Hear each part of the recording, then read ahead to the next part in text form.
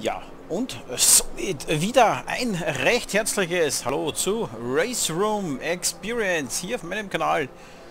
Diesmal habe ich mir die WTCC 2016 zugelegt und werde es auch Let's Playen. Dadurch ja der Volvo auch relativ neu ist und macht, heute setze ich mich mal in den Volvo rein. Der Kollege mit dem 81, mit dem bin ich jetzt unterwegs. Dann haben wir noch zwei Teamkollegen. Der Kollege Frederik Eckblom und Ted Björk. Das meine zwei Teamkollegen. Wie schaut es aus hier im ersten Quali? Wir sind wieder traditionell am Norrisring unterwegs und ich habe diesmal, ich glaube, 11 Rennen eingestellt, weil ich glaube, das könnte relativ cool werden. Abbrechen können wir es ja noch immer. So, Robert Michelis auf seinem Honda ist hier ganz vorne auf der Pole. Hugo Valente jetzt gerade reingefahren anscheinend mit seinem Lada. Tom Chilton, Rob Huff, ich weiß nicht, was sonst eigentlich hier noch vorne mit dabei wäre oder ob das halbwegs passt. Am Norrisring ein bisschen schwierig, weil da der eine oder andere Mann dann immer wieder aufläuft auch. Relativ schnell, weil es ja ein relativ kurzer Grand Prix. Da sind wir schon Sechster. Benane. Ja, bevor wir noch weiter zurückfallen, beenden wir hier mal den Durchgang und starten wir mal. Hier am Norrisring. Ja, was ist noch neu? Ich werde die Meisterschaft mit Handschaltung fahren, also manuell. Am Lenkrad hinten mit den Wippen. Das ist für mich ein kleiner Schwierigkeitsbonus oder Schwierigkeitslevel, das ein bisschen höher jetzt ist bei mir. Ja, im Volvo S60 Polestar DC1. Das ist unser Fahrzeug, Freunde. Hier sehen wir nochmal die Aufstellung und die Autos. Ah ja, Valente. Gar nicht gedacht, hier mit seinem Lada gut unterwegs vorne. Michelis, der Ungar. Dann haben wir Tom Chilton und Benani. Rob Huff auf seinem Honda und wir hier mit unserem Volvo Startplatz 6. Nagi, schöne Lackierung. Niki Katzberg, auch mit seinem Lada. Und Eckblom und Filippi hier die Top 10.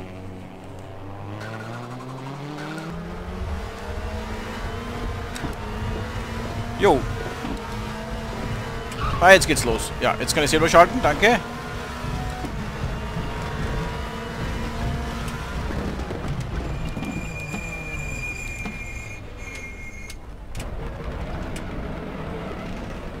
So, keiner schuft mich an, nein. P6 einmal behalten, oh, um Gottes Willen. Schönen Gruß vom Getriebe. Gleich in der ersten Runde hier mal. Geil. In den Begrenzer rein, vor lauter Aufregung. Schöner Gruß hier vom Getriebe natürlich. Das wird mir noch des Öfteren passieren. Aber ich werde dann hier schon ein bisschen besser reinkommen, glaube ich, auch mit der Zeit. Oh, was ist denn mit ihm schon wieder los hier? Da machen wir gleich einmal eine kurze Rennanalyse.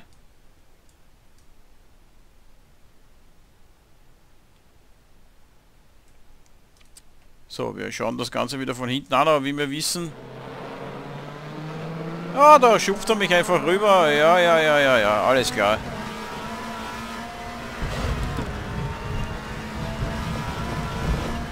Kollege Katzberg hier.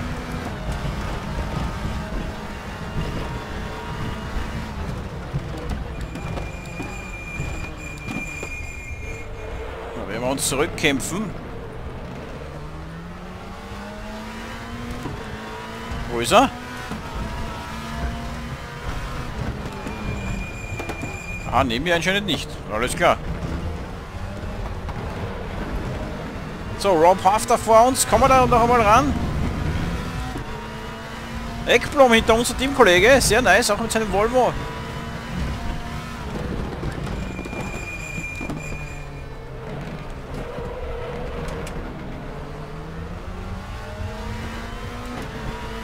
Es könnte eine witzige Saison werden. Die eine oder andere neue Strecke wäre auch dabei. Lasst euch überraschen.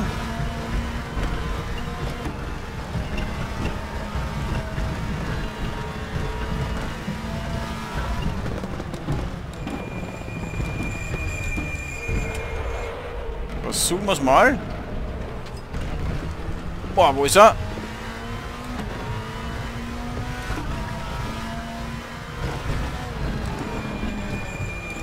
Ja, wenn wir da innen sind, passt das eigentlich ganz gut. Sind wir schon immerhin Fünfter. 11 Rennen, ja. Schauen, dass wir hier ganz vorne mit dabei sind, gleich am ersten Rennen wieder.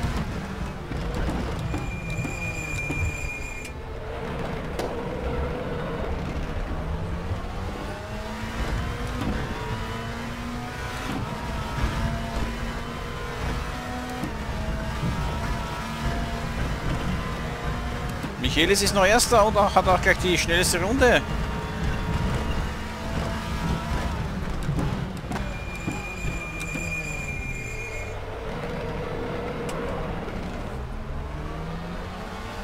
Ja, soll ich mal Chamcar fahren? Bin ich mir überlegen, ob man ja, Raceroom könnte relativ eng werden mit den Chamcars.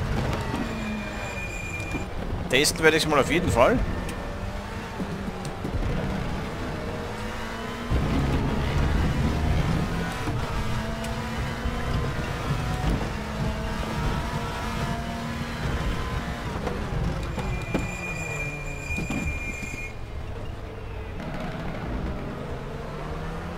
Benade jetzt vor uns. Und Valente.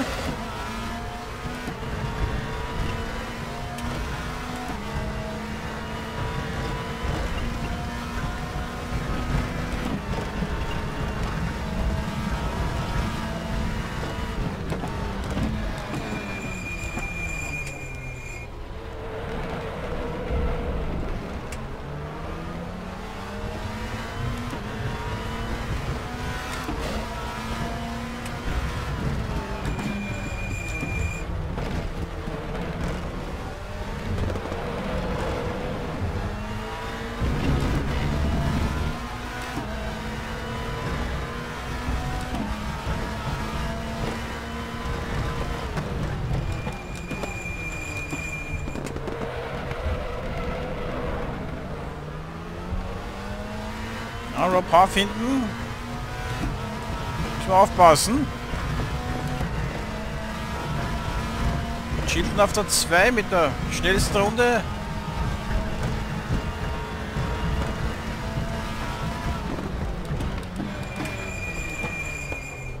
Ja, da ist er nicht.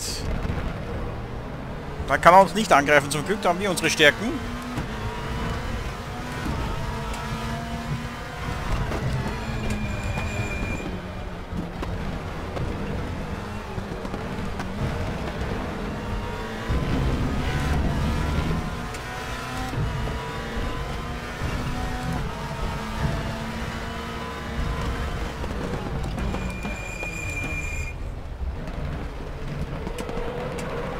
Können wir hier mit der ersten raus? Ich weiß es nicht. Ah, keine Experimente.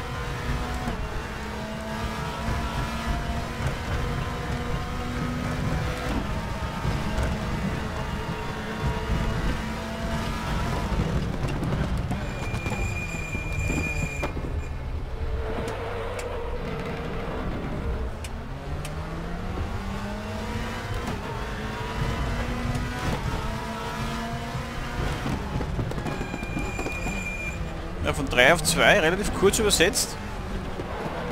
Aber da haben wir keinen Einfluss. Das ist fix, glaube ich, vorgegeben, was ich gesehen habe.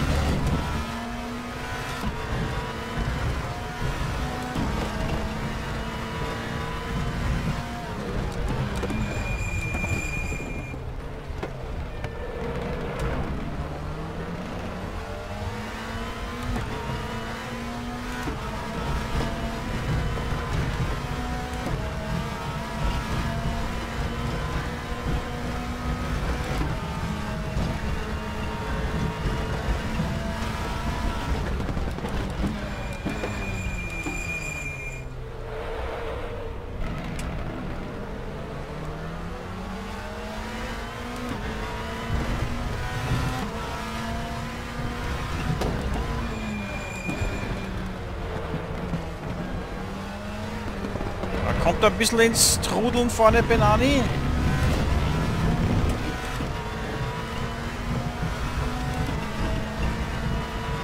Ah, das können wir leider nicht ausnützen. Mit dem Citroën auch ein gutes Fahrzeug, glaube ich.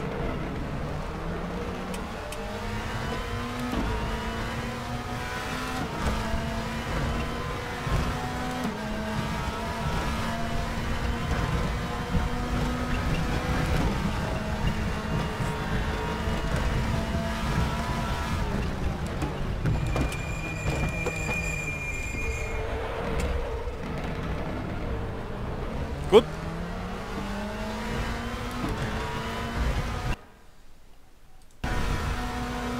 Das werden wir uns nochmal ganz schnell in der Wiederholung reinziehen.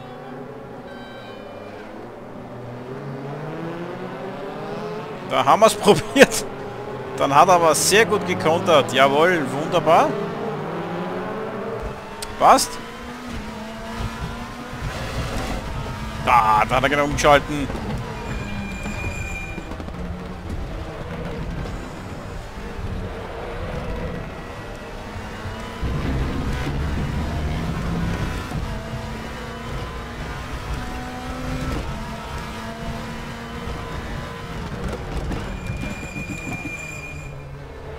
Ah, das wird sicher eine interessante Meisterschaft hier.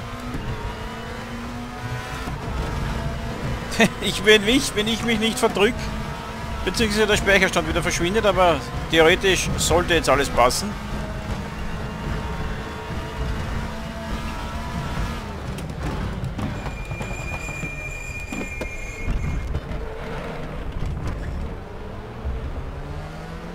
Okay, hier wäre definitiv der erste Gang besser gewesen. Alles klar.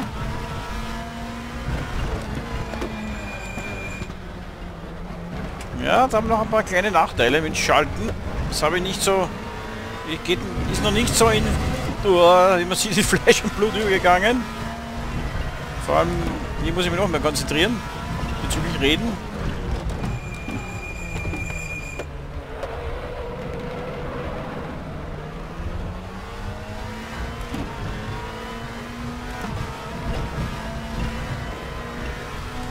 Ja, Rob Half nach hinten... Ja, kann auch nicht viel schneller mehr.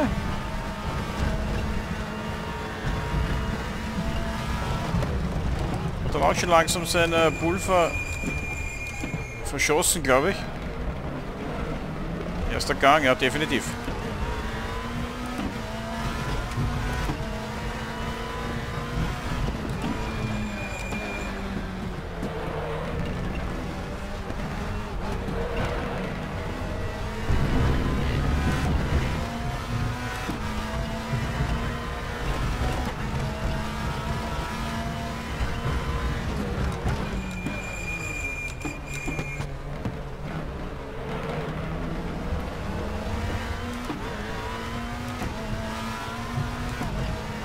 Auch mit der ersten jetzt versucht, aber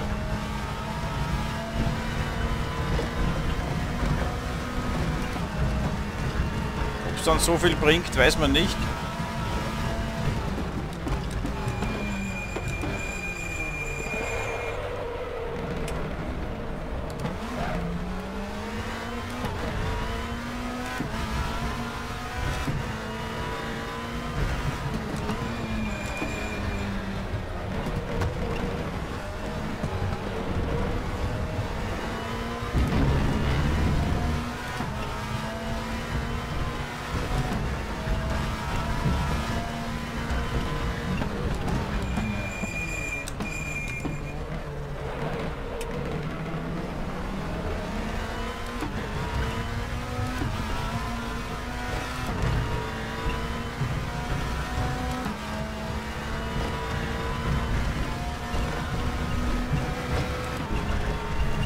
Haben wir die Chance gehabt gegen Benani?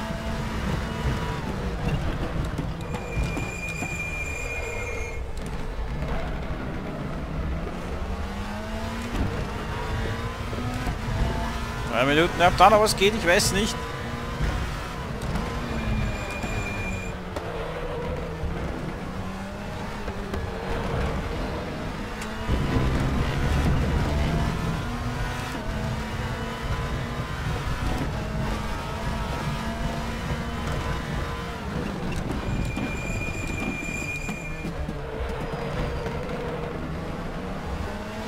gerade interessiert, wie die KI da welchen Gang durchfährt.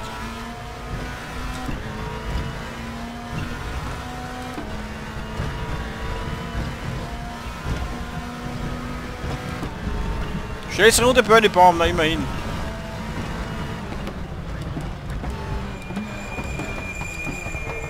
Das nur, weil wir die erste runtergeschalten haben.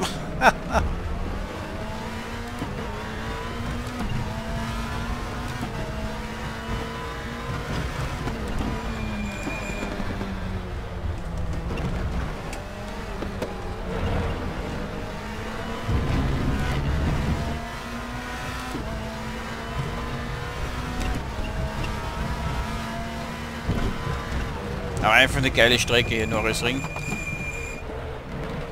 Kann man sagen, was man will.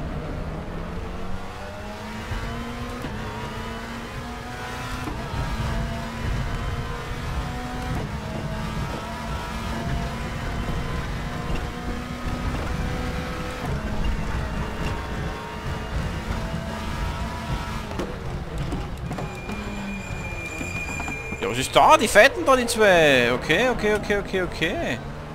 Michele ist trotzdem noch immer Erster.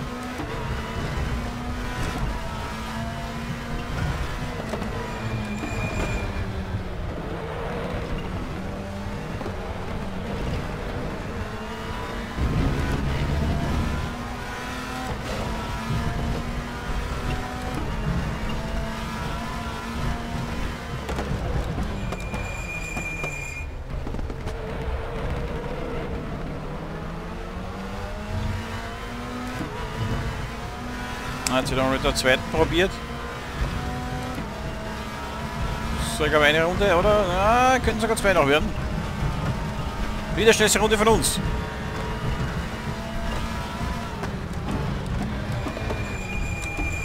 Ah, nein, jetzt hätte ich können. Ah, ich depp. Da wäre jetzt was gegangen. Shit. Ja gut, von so weit hinten haben wir nicht gedacht, dass da irgendwas nur möglich wäre. Ja, man muss es immer anscheinend... Oder man muss immer damit ein bisschen rechnen. Insgeheim.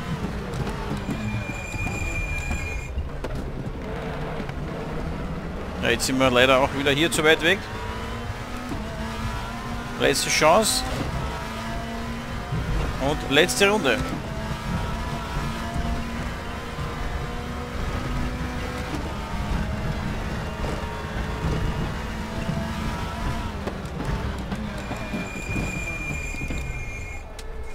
Oh, abgestorben. Oh, ja, ja, in den Leerlauf runter. Ja, ja, ja, das kann auch passieren hier.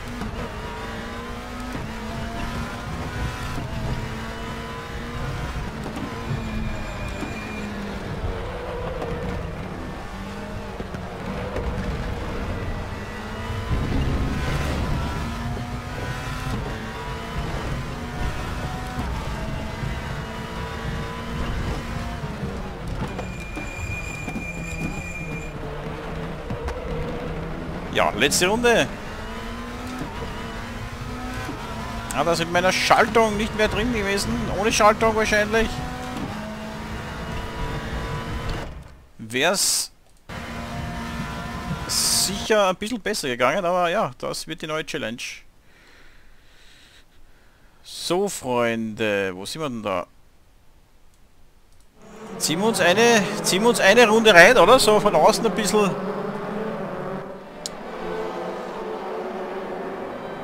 Ja, Benane, Valente und dann 4.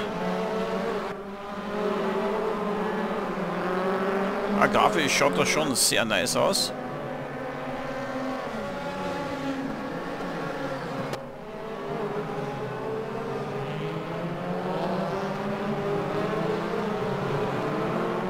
Auch der Volvo gefällt mir echt gut. Hinten die LED-Beleuchtung, ja. Von vorne auch nice. Da gibt es nicht wirklich was zu meckern.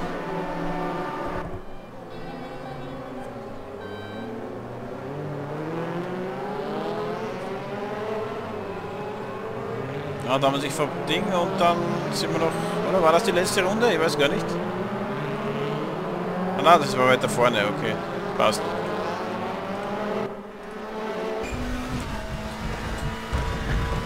mal aufs Gas steigen. Jo, und das war's für uns. Norbert Michaelis gewinnt im Honda Racing Team JAS. Ich hoffe, soweit hat es euch auch gefallen. Auch ich habe meine leichten Probleme beim Schalten. Und selber vielleicht, ja, Dritter vielleicht wäre sich ausgegangen. Aber das passt schon so, glaube ich. Der Kollege Björk, der 16. 18. Eckblom.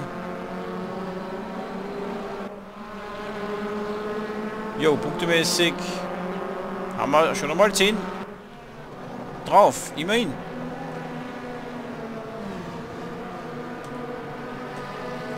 Gut, da können wir hier wieder auf Beenden, das geht ein bisschen schneller. Und jetzt Spoiler, nächstes Mal Zolder, Hungaroring, Laguna Seca, Mid-Ohio, Moskau Raceway, die Short-Variante, Oschersleben, Portimao, Salzburgring, Spa-Francorchamps und Shanghai Circuit, die volle Grand Prix Strecke, auch hier bei Spa. Das also unsere 11 Runden bei WTCC 2016 mit dem Volvo S60. Ich bedanke mich fürs Zuschauen, ich hoffe, ihr seid weiter mit dabei bei der Serie und wir sehen uns dann demnächst hier beim nächsten Rennen, im zweiten Rennen in Zolder. Danke, ciao, ciao.